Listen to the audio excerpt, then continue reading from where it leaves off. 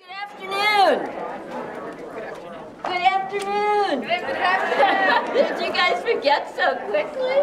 I'd like to welcome you to this wonderful event. My name's Lynda Applegate, for those of you who don't know me. I'm a professor here. I've been here almost 30 years, so it's been a long time, and lots of changes. I'm the department head of the Entrepreneur Management Unit, and also the faculty chair of all of our programs, our executive programs for business owners and entrepreneurs. And so what we'd like to do today, I have a great panel with me, and I'm going to introduce him in a minute.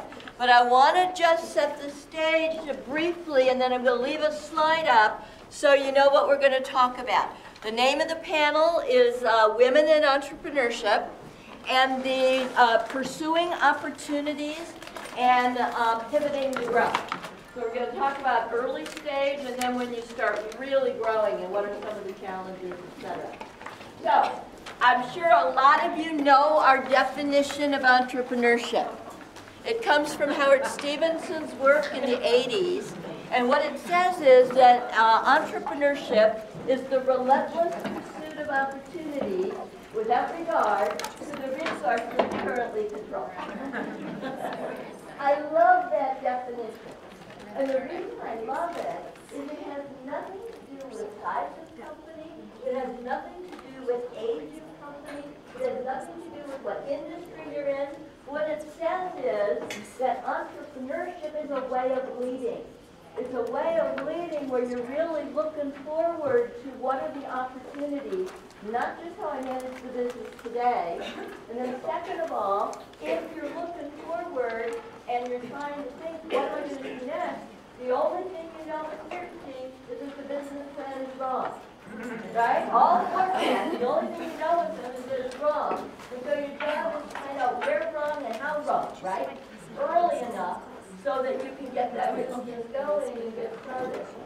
So that relentless piece of it has a lot to do with this idea that you never get it right the first time. And then last but not least, you never have all the resources you need. The best entrepreneurs know how to sell, right? That's what's putting a whole entrepreneurial sales course in the first year. It's not reckless. Really good entrepreneurs, the successful ones, know how to manage risk. Now you don't take the risk out. You just understand that risk, the sources of risk, how to manage it. So, if we take that definition and we look at what all the different things are that you have to do when you're getting started, there's a whole set of different things that have to get done. From idea to opportunity, the whole early stage when you're exploring, when you're experimenting, you're starting to get going, but you know there's uncertainty, you don't have it all right, so you do some experiments to learn as you go. Getting into the market, getting into the market and starting to pivot to growth and sustainability, evolving it, and then transforming. We put this on a cash flow curve because this is the life cycle. Now, many of you will say this is also the hockey stick that these forecasts always look like. But this is the life cycle, right? And so if you put these different stages on the life cycle, you start to see that building a business is not just about creativity or innovation and then throw it over the wall to somebody else. You're really going to do it well. You got to understand, the whole path. Now that's what we're going to talk about, specifically the early stage and the growth period, those early growth periods. And we've got a phenomenal panel to talk with you about that. I've got them in a different order than what's on the screen, so you have them raise their hand. First, Marla and Beck. That's Marla. Marla is the chairman and co-founder of Bluemercury, and she's also the founder of M61 Labs, okay? And she's going to tell you in a minute her entrepreneurial journey. Kraus. Janet. So Janet is the senior lecturer at HBS now in the Entrepreneurial Management Department. She also is the faculty chair and founder of our Women Founders Forum. Okay, so we now have a whole thing for women founders, and she is the of Circle, in case that was off, and the founder of fired. And so she's going to tell you a little bit about that before she came to HBS. Ty is the president and CEO of SHI International. Ty and her husband acquired their business. So they're going to talk about they acquired a distressed asset, a software company in the late 80s that was down to one customer, and they got to buy it for payroll. She's now got a company that's worth $5 billion in revenue. It's a $5 billion deal. And then Sheila, Lirio and Marcelo. And that's Sheila. Sheila's the CEO and founder of Care.com. Some of you might have seen her on the ads, and she's going to tell you a little bit about that. She's also the founder of a new organization called WomenUp.org. So, without further ado, I'm going to have Sheila get started, because I put them in order of the date they found their business. So we're going to start with the earliest ones and go on. Poor Ty. Do I really have to go at the end? She's the capstone. Sheila. Great to be here. Our company Care.com is 7 years old, and so Lynda, thanks for having us. And sharing the entrepreneurial journey, I thought I'd just do snippets of some things because I know we're going to talk about evolution and everything. How I got here, I was a strategy consultant initially, and I decided to join a company actually out of a high-tech fellow working for Lynda. And I was grading internet business plans. And I didn't feel I was in the 90s, and it was a hot time in the internet. I didn't feel I was too qualified to be grading internet business plans, having had no experience in the internet. So I decided to join, and I actually gave up a strategy consulting opportunity, and instead joined as just a product manager out of business school. I didn't have a director title, I didn't have a VP title, but it was a great general management tour of duty. I learned everything around product management, managing technology, creative services, and I think it's critical and important because today, as a CEO, running an internet mobile company, it's not a black box to me. I can engage in those conversations having done the job, and I think as an entrepreneur, when you're resource constrained, sometimes I've got to go fill that job. I play a lot of different roles in the company when needed. When I have an executive who's going on maternity leave, rather than try and hire somebody, I might run her functional group, and I used to do that a few years ago, not so much anymore, but so it's really important. So I jumped and did that, and then I worked for a friend, Mark Cinedello, who ran theladders.com, and I became a GM before I decided to start my own company. I then worked at Matrix Partners and an entrepreneur in residence. I didn't even know what that title meant when they offered me the job, but it was nice when somebody offered to pay me to write a business plan to start a company. So it was a very fortunate position that I had, and I wrote the business plan for Care.com. What a lot of people don't know is that I actually parked the business plan for months because I wasn't sure that I wanted to do a female-centric business. I didn't want to be judged that after I had done my JD at Harvard and I had all these perception issues in my head, I didn't want anyone to think that I was going into the female services business because it was the convenient thing to do versus it was the right business idea to do. And so I went to a couple of mentors, and one was a very dear friend of mine actually in Section. She was a managing director at an investment bank, and she said, after everything that you've done, why would you start a babysitting company? And it was exactly the feeling that I was going through, and I said, okay, let me ask for other people's advice. And so then I went and I saw a male mentor, and he said to me, are you in the pain or in the pleasure business? Oh. It was really, really good advice because it made me really question and some soul searching about how could I be true to myself?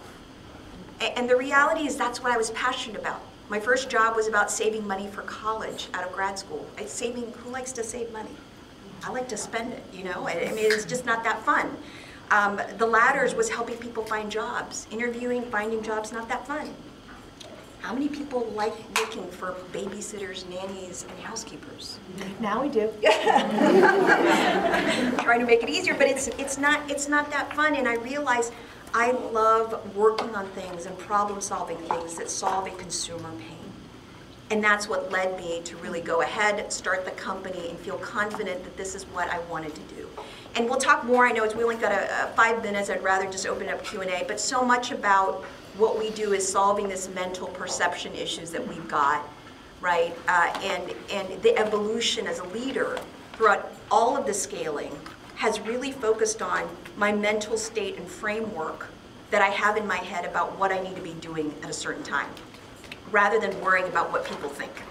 And so I just wanted to just share that initial story, but there's so many other stories, and we'll just let it kind of flow naturally. Thank you.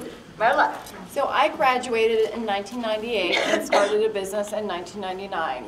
And when I was here, the internet was at its birth, but going crazy. Amazon was the hot case here, which today, I don't know if there's even a case on Amazon anymore.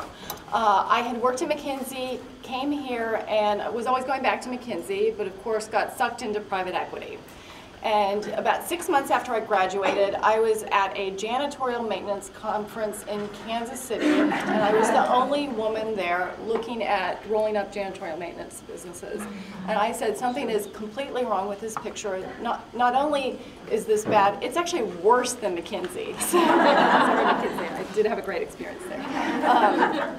And so I actually started scanning for business opportunities. I was, sucked in by the internet bubble and decided I was going to bring something new. I scanned, I looked at certified email, I had a million completely stupid ideas, including the idea I eventually settled on, which was I was going to be the first to bring luxury cosmetics to the internet.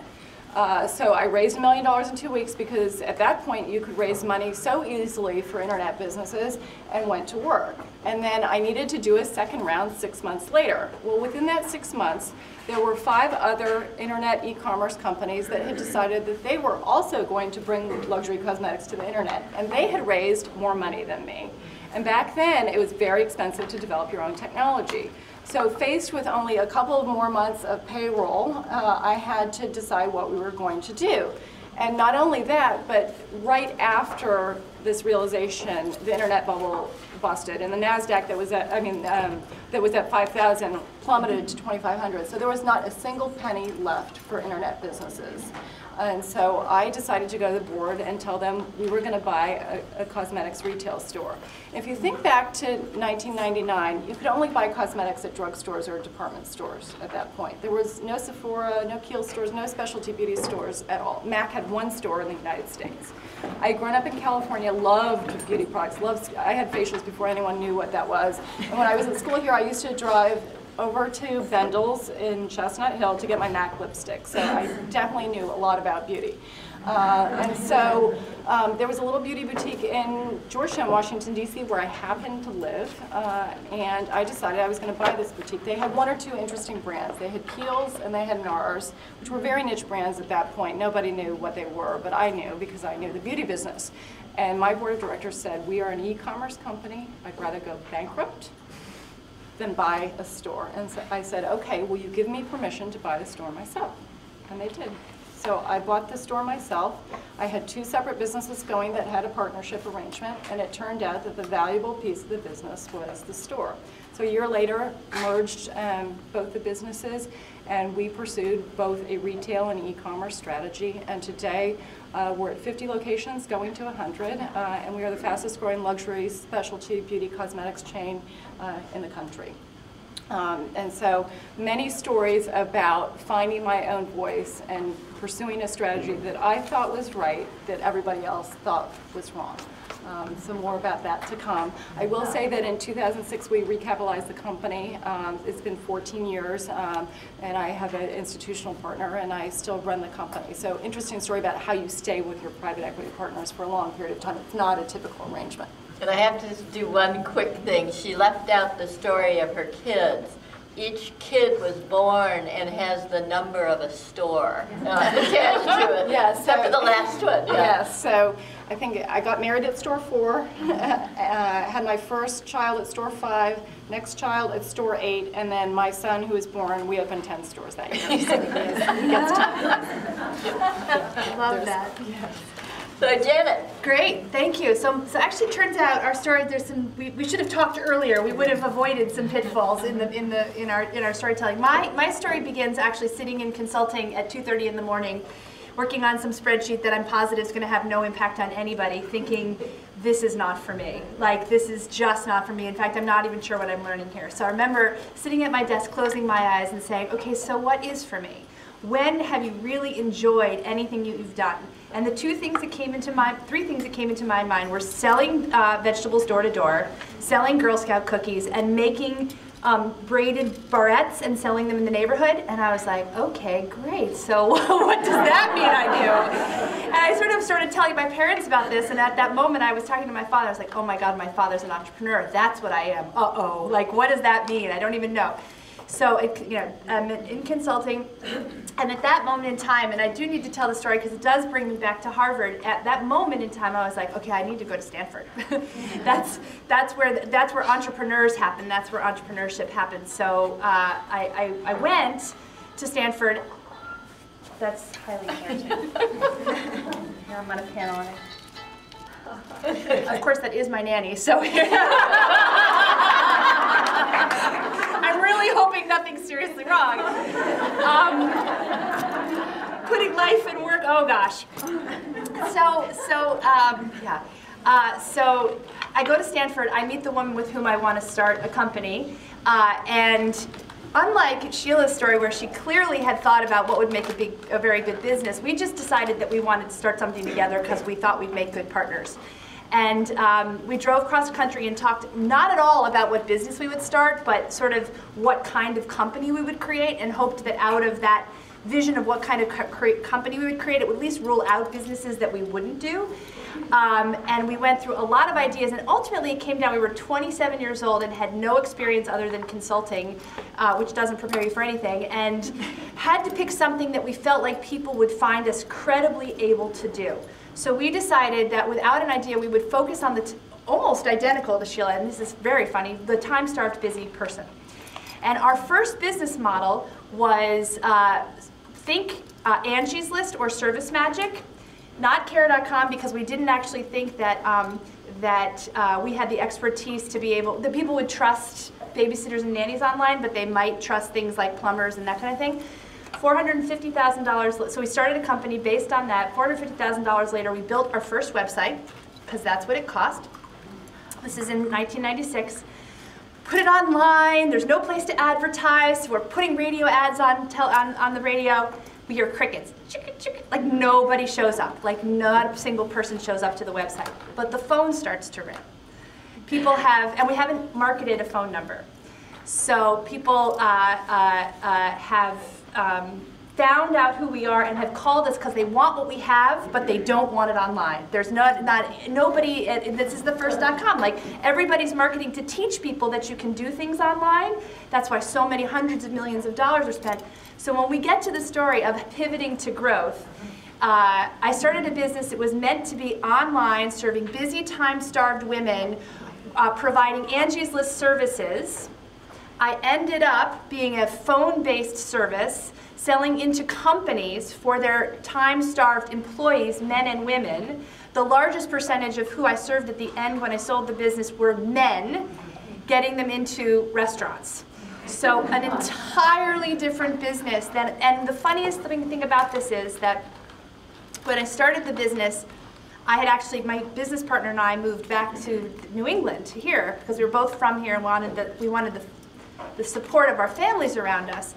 And so I knew once I moved back east that Stanford would be uninterested, which was true. Why would they be interested in an entrepreneur on the East Coast? So I knew I had to connect myself with Harvard. So I stalked Bill Solomon. I found out a conference he was going to be at. I found out what table he was going to be at. I watched him sit down. I sat 2 seats away so I wouldn't be too stalkish. Talked to the woman next to me about what I was doing just loud enough so he could hear. He did hear. He said to me, "What are you doing? I want to write a case about it." And I said, "Write a case about it? I haven't done a thing yet. What would you write about?" And he was like, "I want to write about the journey of discovering an idea and launching a business. I want to write on the eve of your launch." And I said, "Absolutely not." And he said, "Why?" And I said, "Because it could be the biggest failure ever." And he said to me that day, "That's what women do. They will keep it quiet and sheltered until it's completely fully baked and won't tell a person. And then maybe, possibly, you'll tell your best friend, right?" And he's like, "You need to stand on the mountaintop and say that Harvard Business School has chosen to write a case about you and you are proclaiming success from day one." And it was like, first of all, the fact that he said women do that, I was like, "Ooh, no, they don't." I was like, okay. So my sort of return into this network was through Bill, and then through Lynda, who obviously ran the course Building Business in the Women building business, where I was a speaker. So my return to HBS here now as a senior lecturer, my passion and my goal is to help women understand this journey and all the pitfalls and all the things you have to do so that we can have a cohort of really successful women entrepreneurs, you know, that's many, many more than there are today. So that's the beginning of my journey. Thank you. Great. Hi. Class of 1985. I have to say, I passed my first cold call, and also throughout my entire first year, I don't think I spoke more than 10 minutes. So by the end of this panel, I might speak more than I have my first year at HBS. I made a decision to become an entrepreneur while I was a freshman at Amherst College. I found myself with very poor English, both written and oral skills at Amherst College, very challenging, and I was determined to be successful and have a successful career and find self-fulfillment that way. And through process of elimination, because most successful career profession required good communication skills, I decided that the only hope for me to have a successful career was through entrepreneurship, which gave me a lot of time to prepare. So throughout my entire 20s was spent on learning as much about business as possible, reading as much about business, and going to HBS was also one of those preparations. But HBS MBA degree provided more than just a preparation. It also gave me insurance that if I failed, that I might be able to land a job after the failure. So in similar fashion, you know, I set a goal for myself for every decade. So by end of my second decade, so by 30, I was going to get married. So, and also start a company. My first company that I started was in furniture manufacturing, where I was a 10% shareholder and the other investors had 90%. And it was a very difficult business, and I was working very hard with tears in my eyes going to sleep, and decided that this wasn't going to work out very well. At the same time, my husband, who is now ex, and I looked for a company to actually run more close to where I lived, which was Manhattan. I was at the time commuting back and forth to Arkansas and California to run a furniture manufacturing company. So we found Software House, which was at the time a failed software reseller in the process of closing down business. One company, IBM, and one authorization, which was Lotus 123. Back in those days, Lotus 123 was the most highly purchased application software. I knew nothing about technology, but we had an opportunity to purchase this company for just a payroll.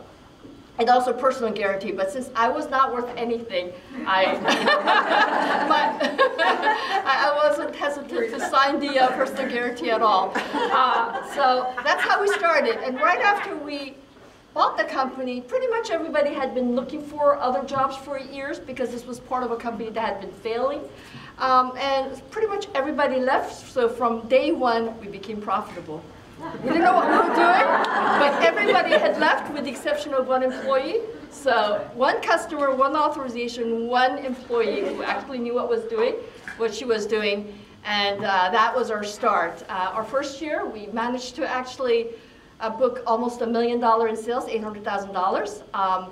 And for our first 10 years, we've been able to more than double our business, reaching almost $1 billion in business by 1999. Our second date, and that was each achievable because the industry was growing, it's changing, there were a lot of disruptions, we had a lot of opportunity to grow. Our second decade was more challenging. It was in the year 2000, between year 2019 and 2009, our addressable market shrank 80%. We were selling software and software solutions to enterprise customers and hardware solutions as well. And pretty much the Dell effect, which is this intermediation, had taken effect, and every large OEMs and publishers were taking their sales direct at least for the enterprise segments.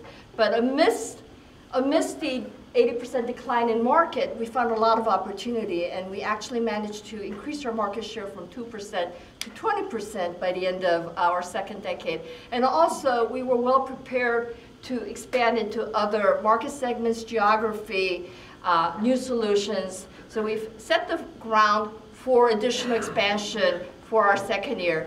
We are in year 4 of our third decade. Over the last 3.5 years of our third decade, we've grown, more than doubled our business from $2.2 billion to $5 billion this year. And actually, as I look out the next 6 years, I see tremendous opportunity.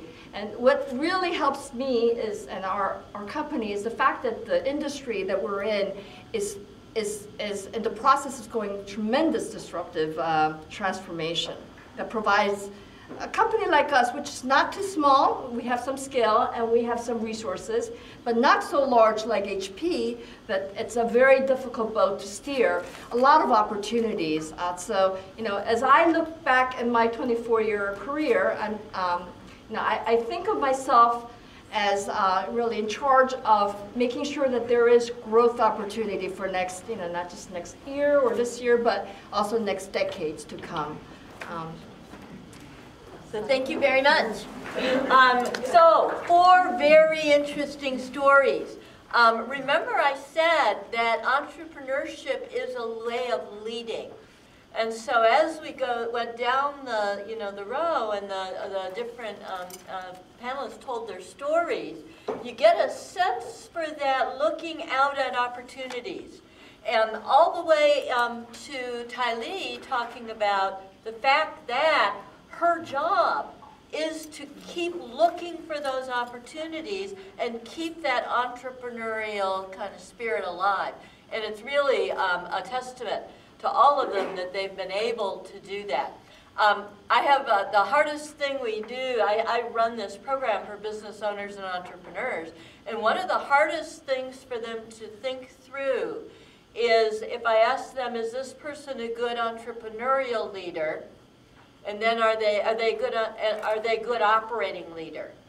And many times when people are, after they built their business and then they're just kind of hanging on to it and not looking for what's coming down the pike, not looking for what's next, and all of a sudden get blindsided. I do a number of cases on that really hard, time when you built a successful company and you just aren't looking anymore. They will say the person was a good entrepreneur, but there was a good entrepreneur in the beginning of the company, but they're not an entrepreneur anymore. And so that's one of the things I'd really like to focus on as we think about Q&A.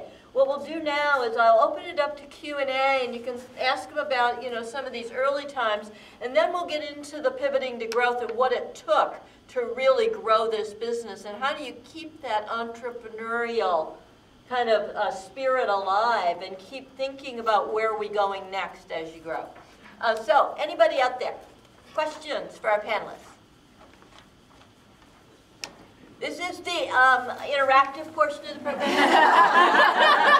Yes, I have one around work-life balance, especially given the survey results, and especially since it sounds like you've had children and your lives. And I'm curious as to sacrifices and whether it was very different than the corporate world and how you navigated those nuances. We were actually just talking about it in just right before Can everybody this. hear? Work-life balance. And we were just talking about it. We were actually in the same section when we were here in '98. I would say work-life balance to me is a myth, and we've heard this, and the whole have it all, just throw it out the door. For me, it's been a work-life integration, work-life effectiveness, and we tend to do this a lot where my kids are just so used to. I have a 21-year-old and a 13-year-old. I didn't share with my story that I had him in college, and I've been married 22 years, and it was hard, extremely hard, and just constantly juggling things. And my kids have just grown up knowing the challenges. Just the other day, and I'll just be really open, just 2 nights ago, I was crying in bed with my son, and I said, I miss you, and I'm having a very difficult week. And he just hugged me, and he said, Mommy, it's okay. You know, and it's, there's so much of it that it's having your children understand that this isn't easy. And I don't know that that's too dissimilar from corporate life. I think so many people think that entrepreneurship is a cakewalk and it has flexibility because yes, I am CEO. But the reality is I'm type A and the choices that I make is always putting more on my plate. In fact, Marla's been already mentoring me to say when you hit year 7, you just got to start saying no. And you're not. She knows me really well. She's like, and you're not really good at that, so you better start doing that. So I think it is about work-life integration and figuring that out. But I wish that I had all the answers, but it's not easy.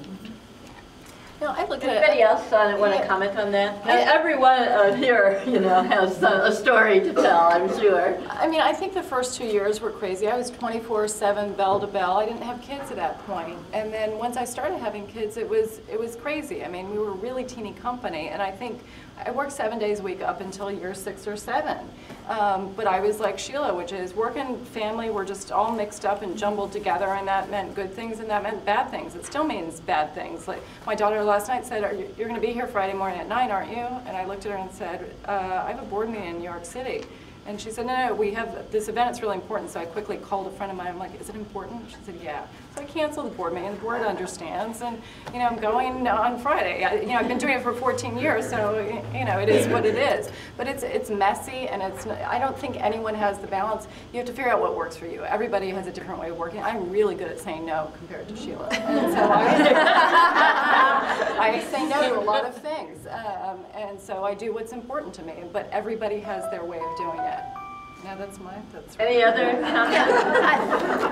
I would, you're right, exactly. That was yours, all yeah. being mothers, I just texted, everything okay?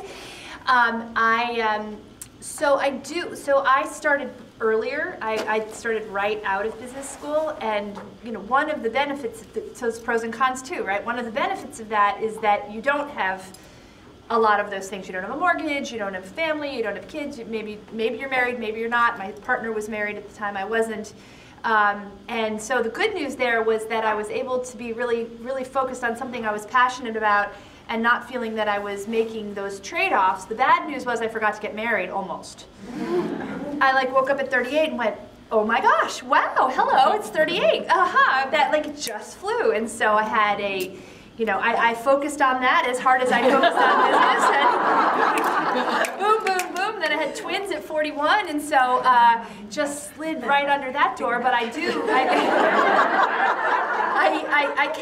counsel women to be very thoughtful about that, because this isn't. I mean, even though it worked out for me, I was very lucky. That's not that's not necessarily the formula for success. But there is something I do say to women that. Trying entrepreneurship young is a great thing, because how far can you fall, really? I mean, what are you going to do? You're going to get the job you would have gotten when you graduated from business school anyway, and now you'd have some really great skills that you would have learned somewhere else. But then I did have kids, and then to prove that you do lose your mind when you have children, I sold my company on October 31st, 2007, and started a new company November 1st, 2007. When my twins were 18 months old. And I was completely hallucinogenic because they were babies, and that was actually decently easy. It was when they turned out to be 3 and 4 that it got much harder. And in fact, even though now I'm in a teaching role, I still tend to overextend, because I think that's what we all do anyway. So whatever the job is, we overextend. My daughter said to me last night, Mommy, it's so sad when you leave at 5 and come home at 7 because 5 in the morning, because I don't see you, and my friends' moms don't work. And I was like, you're 6. This is just the beginning, right? This is just the beginning. And of course, there are lots of her friends' moms that do work, but so it's not easy. But I honestly don't think there's any path. The only thing I do say is that in that role, I did, when I had kids and I was a CEO, I did have the control. The meeting agenda was set by me. So I could decide when those happened, and if I did need to pull the trigger on the board meeting, I could, although I didn't just answer the phone. Right, I didn't, and I'm worried because I have an asthmatic daughter. I waited 10 years before I had my child. I knew the time clock, so I had my first child at 39. And after my divorce, I actually had a second child, unwed mother, through an IVF technology. So the good thing about starting family late, at least in time, is that you can afford a lot of help. I also use care.com from time to time, but it is a juggle, and you have to prioritize and know what's important to you. What helps me is that I look at my entire life map in 100-year chunks, so I could, while I might not be able to have everything in parallel, I can have most things in serially. So that's how I try to view the options and choices and trade-offs we have. And I have to admit, entrepreneurship is a very good way to be able to, set your own pace. Because I think that's probably the most important thing, is it's not balance, it's integration. I used to, when I had my son at 42, I'd been teaching everybody about balance for many, many years. And so I had my son, and during his first year of life, he went on 11 business trips with me. Wow. Wow. I just kept taking him with. And somewhere around year 2, I realized he really didn't want my schedule. And it was just a big shock. And so that's when I actually realized that, you take on different roles as you go through life. And the getting married role, going to work role, all these other roles somehow seem to be able to kind of be put it on and, carry it with you. The kid role was the one where I had to stop and say, it just didn't just kind of get globbed on. So that's where I had to stop and, just like all of them, say, what do I really want out of life, and make some choices, and who's me. And by the way, it's a very selfish decision. That's one thing we don't do well, is that you're really going to make the best decision if you really say, what's important to me. Because then after that, you'll say, what's important to me, but then, then you kind of open up to all the other people that I have to, that are in my world and that I want to satisfy. But in the beginning, because there's all kinds of ways it'll work. There's all kinds of ways it'll work. So in the end, it's really what's the most important to you, and then how do I bring the rest of the people in the world along with me? And that helps you to prioritize. Anything else? Yeah. Yeah, I have a question about what is the message that we should be giving to our kids. Okay. My daughter, when she was little, wanted to be a doctor. All of a sudden, she now wants to be a nurse practitioner. She doesn't want to take on medical bills. She can have flexibility around family. And it's sad. She came to it on her own. Yeah. What is the right manual? Because we're at the point that there's kids that are making choices, and how do we help them learn what we Let me put that one for just a minute, okay? But I want to keep it. Don't let me forget. At my age, I forget. But I want to find out, are there any questions about that early stage? And especially, you did talk about the fact starting families and trying to get families and careers, and they're saying, get into it. Get started. It's a good, you can do it. Any questions? Yes? So some of us are on this highway, we have a career or on the path, and then at some point we go, gosh, should I take a detour and do something different for myself, start a business, whatever it might be. That's my question for you guys is, if you decide, yep, hallelujah, that's what I'm going to do, what are the first decisions, critical decisions that you have to make and think about, and how do you guys make those decisions? Whether it's choosing a partner or a business. So the question is, you're kind of going along, and all of a sudden you make the decision, and how do you sequence the decisions when you decide? You want to be an entrepreneur? Right. Yeah. And what are the what's the sequence that you go through in your mind? Do people remember that? So for me, it was dual, which is, oh my God, I have student loans, I got to pay them, and can I raise enough money for an idea so I can be in business for at least a year or two to see if it works? So it was the idea and just having enough money to get by, because everybody has expenses. And so you need to be able to, at least, I would say to people that call me now, at least raise enough money so that you can pay your own expenses for a year or two while you figure out what works, because the business you go into isn't, right, it's going to be the one you end up with. So it's the idea and raising money and how you combine those together on the right track to start. And so for me, it was as simple as that. Now, I didn't have a family. I was also very young, but I had expenses. And so it's those two things. I was scanning for ideas while I was figuring out who I was going to go to raise money. And it was marrying those two together. And so Marla, again, she graduated at the time when the internet was really red hot. So Ty, what did you think about when the first things that you thought about? You said that you decided you wanted to be an entrepreneur really early. And it wasn't something that a lot of people were doing in the 80s. That's right, because I didn't feel that I had an option.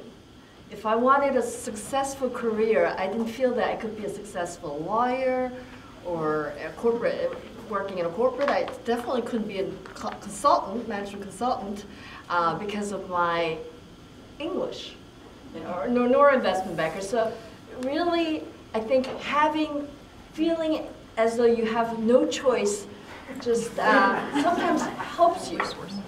That's very interesting, because what that says, and we're finding this to be true, and one of the things we'll talk about by the end, is that women entrepreneurs often choose entrepreneurship because they don't want to do the other thing.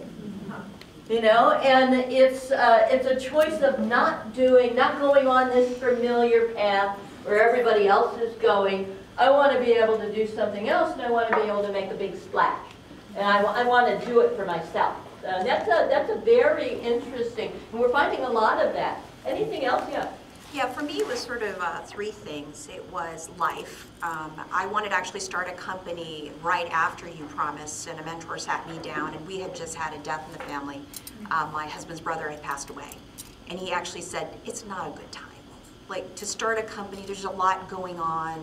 Both my husband and I went to business school in the same year, so we did have loans as well. There's just a lot going on, but I was so passionate about wanting to do it. And so I had to actually postpone some time, and that's when I decided to join the ladders and continue sort of honing my skills on the entrepreneurship skills while I waited to start my own company. And then for CARE specifically, it was the team. I wanted to make sure that there was a team that was ready to join me on this mission. And on this adventure. And so it was, and I have co-founders, and they're amazing, and we still work together today after 7 years, and I've known many of them for over 15 years. And so it was just lining that up and making sure that that was ready, and I felt good about that. And then the third is that the total addressable market and the vision was absolutely fundable, not just from the A round, but I knew that I could scale this all the way through. We've raised $111 million to date. We're in 15 countries, right? I mean, I wanted to know that this was a huge commitment of my time, the team's time, and this was not going to be a flip idea, because I wanted to put so much of my energy in it. So those were my three criteria, making sure that it was worth my time and energy, because I knew it was going to be such a huge commitment. Now, I want to come back to the question now. Would you tell your daughter if you had one? I know Sheila's just got sons, the rest of them have daughters. Would you tell your daughter, if you had one now, that entrepreneurship was a good road for women? I don't have a daughter. Like, because I want one so badly. I can tell my daughters. I keep thinking, I'm still 42 and maybe there's still time. My husband said, I don't think so. Life's too busy. But in fact, womenup.org, we are launching 7th and 8th grade girl camps to teach them entrepreneurial competencies, to address the specific issue that Ty also mentioned, that you also succinctly summarized for people, the issue that sometimes as women, we decide to pursue entrepreneurship because the other option isn't great. And my hope is that for 7th and 8th grade girls, and having looked at some sort of scientific studies around how the brain develops and social skills develop, I really believe that if they start early, looking around and thinking about how do they solve problems in general, that then entrepreneurship becomes an actual career path that is open and is a choice for them, rather than an option because the other options aren't great, right? That it's a positive opportunity. And also my personal passion around that is that it's solving non-gender specific issues. It is solving problems wherever they see it. And again, since I'm working with a lot of schools, kindergarten to, the elementary schools. Right now, to start putting entrepreneurship in the curriculum at the real young ages, because entrepreneurship is not it's not a thing. It's not that I build businesses, et cetera, et cetera. It's a way of leading. And if it's really a way of leading, it's a way of leading that allows us to really go out and seek opportunity and understand how to make it happen. Everybody needs that. Everybody needs that. So that's the, yes. Yeah, I'd like to ask, you talked about your business is really changing so much. And so can you talk about your choice of partners? And also maybe if you have any experience working virtually. Because Are you talking about business partners? Yeah. Exactly. Because, first of all, I think virtual work is something that does happen now. So do you have experience with virtual teams and how does that work? But also with your business partners, what if you really were committed to one idea first, or you had one on technology first, and if that doesn't turn out to be the thing that you're doing, you're going to a store instead of the technology, how did that relationship evolve? And So I started with a partner first and no business idea. So we from the very, very early on, we defined sort of a commitment about what kind of an impact, what kind of a size, what kind of scale, what kind of space we wanted to play in, broadly enough so that we knew that we could iterate within it and that we didn't have to get tied to any, we weren't putting our stake on the right idea first. We knew enough to know that these things change, so we kind of set that as our parameter. Plus, we didn't have an idea, so that helped to give ourselves that kind of space. But very interestingly, we spent a lot of time talking about how we would make decisions, what kind of partnership we would have. We were very clear from the beginning that we wanted to be 50-50 partners as long as we possibly could. We tried on co-CEO for a while, and basically the whole venture community nixed that. Thankfully, that's I can name a whole bunch of co-CEOs who are women today that weren't when I did it. We worked hard on our decision-making process, and we respected it. We thought we were very, very similar when we first met, but we came to realize we were actually quite different. I was very much, if there's a problem, if in doubt, call out. And her methodology would be, if you don't know what to do, build a spreadsheet, which was great. Like, we just had totally different approaches. And our decision-making process, because we respected each other, knew we brought different strengths, was we would debate the issue or the question or the business on its merits until we agreed we disagreed. Then we would ask each other who cared more, because sometimes you just care more for some reason. Who cares more? And if we couldn't decide based on who cares more, we would agree we'd flip a coin. And in 10 years, we flipped a coin once over the question of where our shared assistant sat. Outside her office or outside my office. Flipped the coin, she won. Outside her office, which is at the other end of the office, because at the time that we founded the company, people thought we were so similar that we wanted to make sure that they couldn't just go to Kathy for an answer, and if Kathy wasn't there, go to me, because I didn't answer her questions and she didn't answer mine. But this was like 5 years in, and so people were really clear. So she won the coin toss. I went home, I said, you won, outside your office, that's right. Come in the next morning, I'm like, I have an idea. What if we moved the CFO's office to your office and moved you next to me? Then our shared assistant could sit outside of our office. So even the coin flip got changed to mutual agreement. But that decision-making process was, just the thought behind it was really important. I know the last story was a little flippant, but that is how we thought about partnership. That's time. And you and Marla both started your companies with your husbands-to-be, or Ex. or ex-husbands. So from day one, I was initially 51% shareholder and a chairman of the board because I was already running a furniture company, and my husband, ex-husband, was the CEO. But very quickly we flipped the role because actually it turns out that I enjoy running the company day to day, and he actually did not.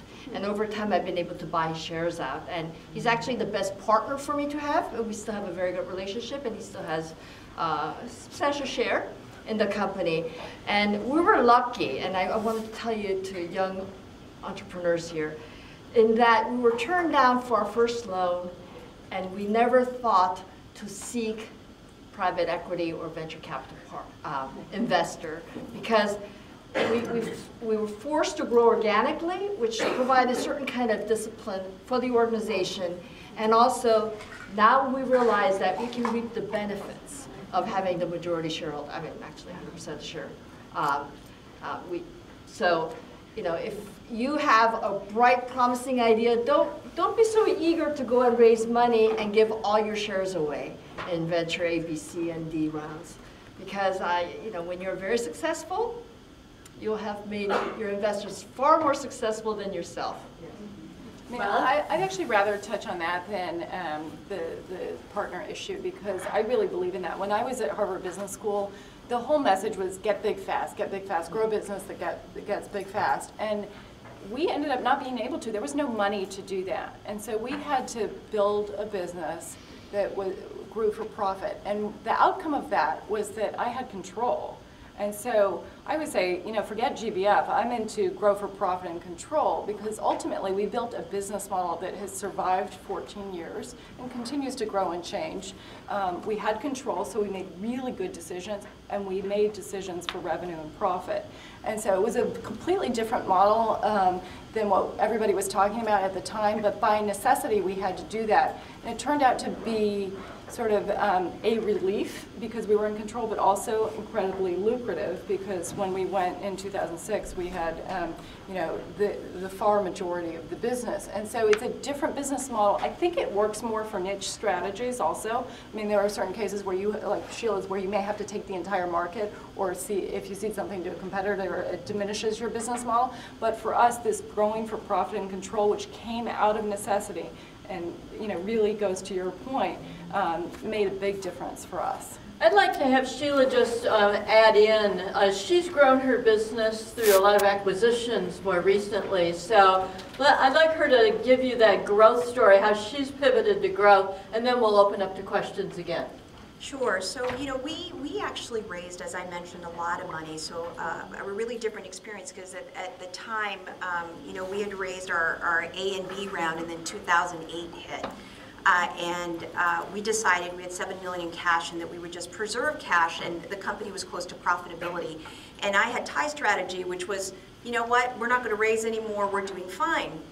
And then I had venture capitalists come in and fly in proactively and said, it is just unconscionable that you are not growing this business faster. He spoke to me on the mission that so many other families can have access to it. What he really wanted was more equity in the company. Right? But he spoke to me on the mission. But I then found myself, we were so close to profitability, deciding that, you know what, he's right though. We really debated it as a board, and what was so funny about the story about vision and where I wanted to go and pivot the company, year 2, so this was actually a year before the recession, year 2, I went to the board and I presented to them this grand vision of where I wanted to take the company. And they all looked at me, and this is what we had just raised like $15 million, and they all looked at me and said, that's crazy.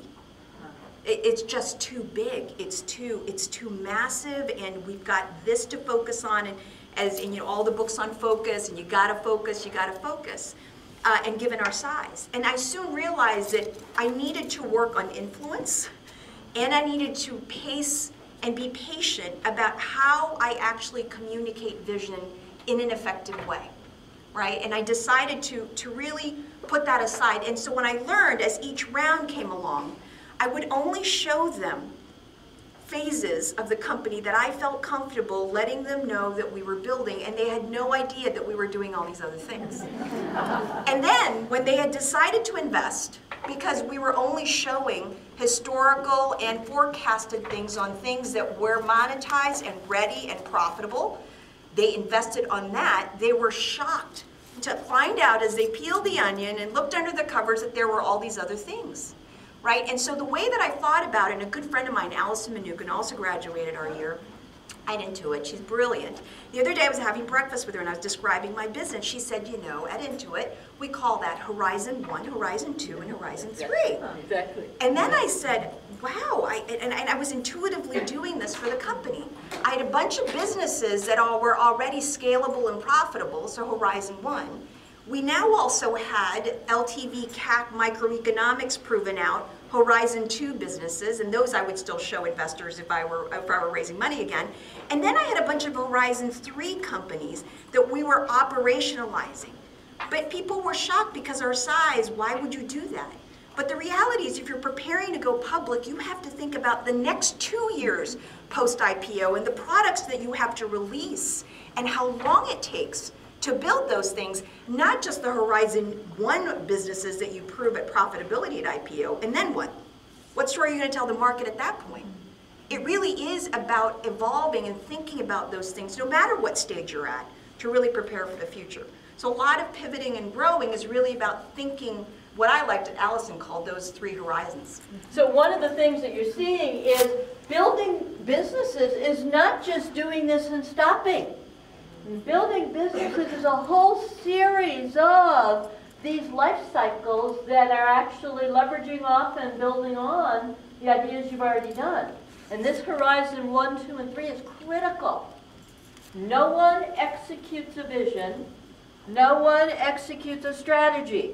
You execute projects and initiatives, but if you don't know where you're going, not any path will do, you know? So you've got things that are close in that you're working on right now. You've got things that are a little further out, your Horizon 2, that are things that you've got that are kind of giving you a sense of direction. Then you got Horizon 3, which there are all those big opportunities, all the things that I could go after later on. Yes?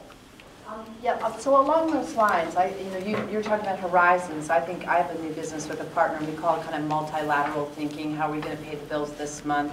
What are our goals over the next 12 to 24 months? And then what are our longer term goals? And we find that it's a constant exercise to be flexing between thinking about all those things pretty much simultaneously all the time. But the question I would like to ask is, who have you guys brought in to help you with that thinking? And it's really, my question is about board composition, and how have you chosen people to complement you, that people that will, respectfully disagree with you, will challenge you? What have you each done about that? So, board? So there's only 2 members of the board. I have the most, so to say. So there is no board. But what I have found to be interesting is that I go to talk to our largest customers, so Fortune 50 companies. They talk to the Accentures and the PwCs and the McKinseys and Bains all day, and they bring ideas that would help their companies, but they cannot execute on. So we use our largest companies as a lab of sorts. And what you have to do is actually pick and choose the most feasible ideas that can then be scaled operationally as well as to other market segments. But that's what we do. We're a technology company, so maybe that, yeah. Does anybody not have the board that you fashioned on your own? That, where it's you didn't have investors on it, you actually fashioned it. I think we probably all had investors. So I had investors, because I did take venture funding, and they just come with the term sheet, right? And you hopefully get the ones, you've picked your term sheet and your investors so that you're okay having on your board. And I do think of them as partners. I mean, you're married to them. But then I was always very, and I give this advice all the time, which is you need to find for your board CEOs who have scaled like kinds of businesses and who have gone through the same life cycle as you have, but are 5 or 7 years ahead of you, or 3 to 5 years ahead of you. In my board, I actually had a relatively large board. I had 3 outsiders of that kind. So I always have the outsiders equal the investors, because the investors have a stake in this, but they don't necessarily have operating experience. So, and I would also, over the 10 years that I ran my first company, sometimes I would, just like with some employees, you would outgrow them. So I would outgrow and I would change up those outsiders based on where our company was. And they were always a good source of how to think about the next phase of growth, and in particular, how I needed to grow from a founder to a junior CEO to a medium-sized CEO to a bigger CEO. Never got to the point that I sold our company when it was about 70 million in revenue, so, and about 1,000 employees. So, never took it beyond that. So let me, we're out of time now, but I do want them to give you some advice that if they were to give advice to women who want to be entrepreneurs, to women entrepreneurs, what advice would you give? Let's start with Ty and then we'll go this way this time. Okay, so my advice would be to make sure you think long term, you prioritize what is important to you, and that you try not to think traditionally. So for example, I mean, while it's fantastic to have marriage and children together, but not necessarily. I mean, there are only very few limitations that, as far as so try to think outside the box and try to solve problems for yourself, because what is important to me is different for, for each of us is different. Janet. I would say, so women tend to be relatively very, very good planners, very good with capital, very capital efficient, and that's wonderful. That makes us great operators. I encourage women, my advice is always, if you want to think big, do not be held back by some fear that it can't be as big as you could imagine it to be. Just stake your claim and own it and grow into it. I think we sometimes underestimate, and sort of my original story, and therefore don't stake the claim as widely as we could and just go out and go full for it. I would say it's never ever a good time to start a business in your life, ever. You're either young and you have student loans, you're having kids, you have sick parents. It's never a good time. So at some point you have to make the decision, if you want to say, I'm going to be an entrepreneur, and then go full force. But it will never ever be a good time. So just decide and go for it. And you've always said, too, find your voice. Yes. This is a really... I think for me, I was always a little bit of a rebel. I always went against our board. Don't tell anyone. But I always really made the best decisions when I took some time out and really thought about what the right thing was to do and stopped listening to everybody else. So it started with the first decision to go into the store business, and that has continued really thinking about what is the right thing for the business and the company for success, and not listening too much to other people. Sheila. Yes, and for me it's sort of related to the brand building. So starting with your own authentic passion of what you're deciding to do is really going to build that brand. But so much more importantly is, and we learned this in business school, around spreadsheets and profitability and revenue growth and those things that drive. The reality is people build companies. People deliver as services. It is about our teams and our employees that build brands, because they're the ones who make exceptional products. So whatever you do as an entrepreneur, you're not doing it alone. Your team is your #1 resource. So whatever it is, get the right team from the get-go, and you will build the right values and brand for your company. Thank you very much.